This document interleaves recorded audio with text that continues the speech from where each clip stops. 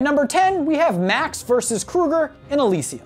The movie takes place in the year 2154, when most of Earth's citizens live in poverty, while the rich and powerful live on Elysium, a giant man-made space station in Earth's orbit. And Matt Damon plays an Earth citizen who gets sick with radiation poisoning due to an industrial accident and needs to get to Elysium for a cure. Smuggler Spider makes a deal with Max to help get him there in exchange for Max obtaining financial information for him from Elysium designer John Carlyle, and has an exoskeleton surgically attached to Max in order to aid him in his quest. Long story short, near the end of the movie, he ends up facing off against Elysium agent and main villain Kruger in Elysium's computer core. Kruger wears a military-grade exoskeleton superior to Max's, and the two go head-to-head in a melee. The battle is more bare bones than other fights involving exoskeletons, as the suits are realistic and not very protective. It was more like an enhanced fistfight than a true epic mecha suit brawl. At number 9 is the final battle in Avatar. Colonel Miles Quaritch in his Mitsubishi Mk6 amplified mobility platform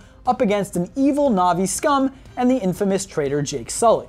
The AMP is an especially capable suit, allowing its wearer to operate giant weapons and move like a human can.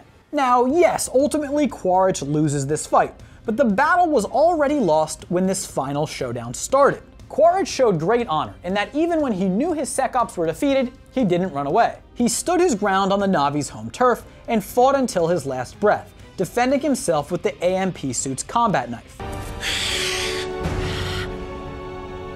Yes, way to prove you're not a savage beast by growling when the Na'vi have a spoken language. Coming in at number 8 is the final fight in Neil Blomkamp's alien apologist manifesto, District 9. In the film, an alien race known properly as prawns comes to Earth peacefully and are graciously taken in by the South African government and relocated for free to District 9, a camp which over the years deteriorates into a slum because the aliens didn't take good care of it. The movie's protagonist is Vicus, the entitled son-in-law of a corporate executive who heads Multinational United, or MNU, a benevolent international weapons manufacturer that has been tasked with relocating the aliens to a new camp outside the city. Vicus, according to the media, is a traitor who has contracted an STD by way of sex with aliens. This is the kind of perversion that pro-alien humans like Neil Blomkamp support and encourage. At the end of the film, Vicus attempts to save his prawn pal Christopher from a bunch of hungry Nigerian mercenaries trying to eat the alien and encroaching MNU forces. And he does so by taking control of a prawn biosuit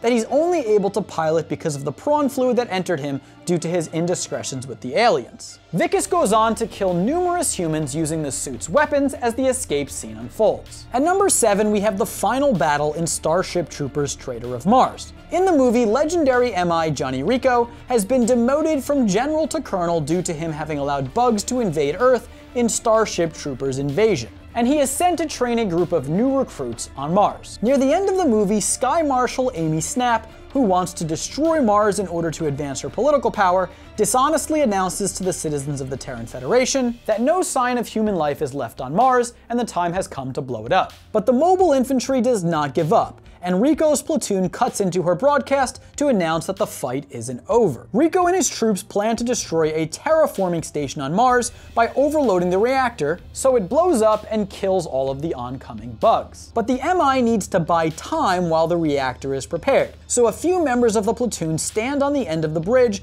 going out from the station, holding off thousands of bugs while Gio and Camacho take care of business inside the reactor. The citizens of the Terran Federation all watch as these young, brave Martian humans stand willing to give their lives to kill the bug scum for the sake of humanity. Their powered armor, perhaps the best in exosuit history, helps them kill swaths of bugs while they await their expected deaths. Yes, the bugs might have ripped Dutch's body in half, but not his pride, and that is what is truly important. At number 6 is the time loop beach battle from Edge of Tomorrow. In the film, humans and Tom Cruise are engaged in a global war against an alien race called Mimics. United Defense Force Major William Cage has been relegated to the infantry and sent out to the battlefield to die, which he does many times due to being stuck in a Groundhog Day-esque time loop. The UDF wear combat jackets, exosuits that greatly enhance the human soldier, though Tom Cruise has stated that the suit actually restrained his abilities.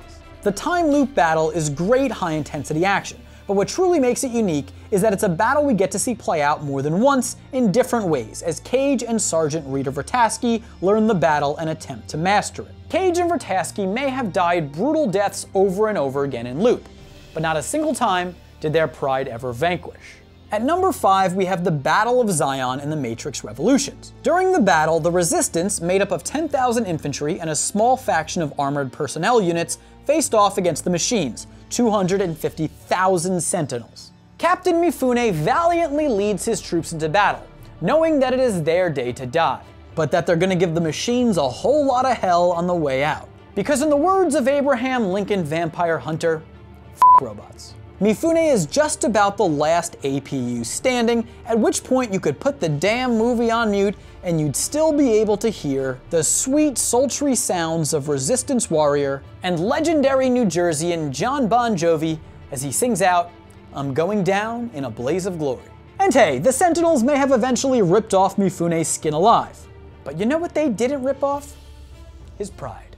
At number 4, we have Batman vs. Superman. No, not the live-action fight. Instead, we've selected their battle in the absolutely superb DC Universe animated original movie, Batman: The Dark Knight Returns Part 2.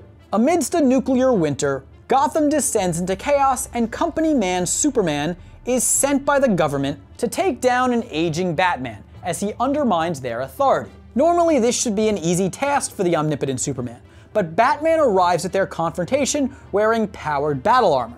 And the fight is nearly equal as both parties pummel each other in a gritty duel.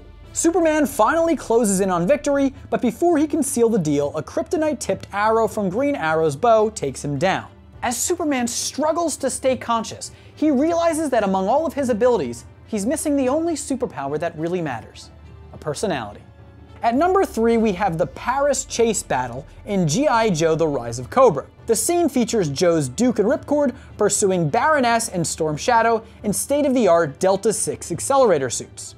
What makes this scene so cool is that it puts a new spin on the standard car chase sequence by throwing powered armor into the race. Duke and Ripcord launch themselves through the city streets as they try to stop Cobra from detonating a warhead at the Eiffel Tower. The two Joes went full speed in one of the most over-the-top scenes in recent action movie history. They might have ended up crashing, and while the Eiffel Tower ultimately came crashing down as well, you know what didn't crash?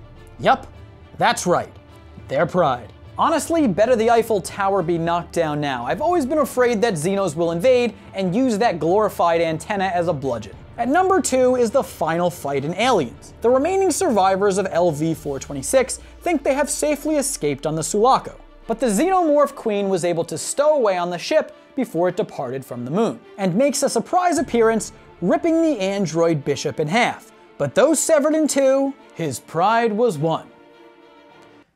Actually, no, he probably lost his pride. The scene is mostly good because the P5000 powered loader that Ellen Ripley uses to fight the Xenomorph isn't that capable.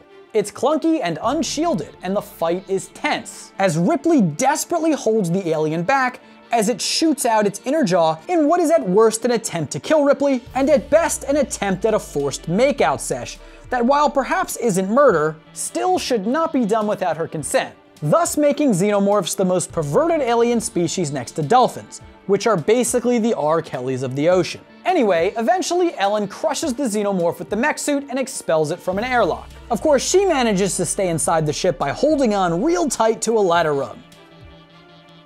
And finally, at number 1 is the Hulk vs. Hulkbuster armor in Avengers: Age of Ultron. There isn't much to set up here. In the movie, the non-demonic Olsen twin, aka Scarlet Witch, uses her telepathic powers to send the Hulk into a rage on the streets of Johannesburg, South Africa. Tony Stark must then use his Mark 44 armor, better known as the Hulkbuster, to stop him. There was probably more than a little part of Stark that wanted this to happen in the first place. I mean, you'd think he could invent something that could stop the Hulk that wouldn't require such destruction, but nonetheless the battle was epic, living up to the expectations of a Hulk versus Iron Man battle. The two heroes traversed the city, with the Hulk destroying it, and Stark half attempting to protect the surrounding people while fighting the Hulk, and half also destroying it.